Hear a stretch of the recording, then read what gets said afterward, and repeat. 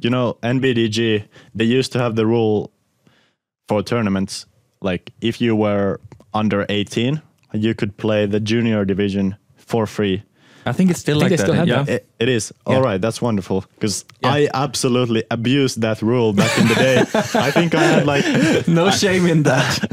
I might have had like 10 free tournaments in the junior division in both my first and my second year. So I'm really thankful to NBDG for that, because I got a lot of great tournament experience there, and I also learned how to win in those junior events. Exactly, and that's what the program is meant to. You're a prime example of how they're helping to build, you know, these young players into really great professionals, even at a young age. Like, I think that's clearly helped you learn how to compete and to win, like you said. So really big shout out to NBDG for everything that they're doing to help grow the sport for the young players here in Finland, and I think that's going to just continue to grow throughout Europe, hopefully, if everything goes to plan.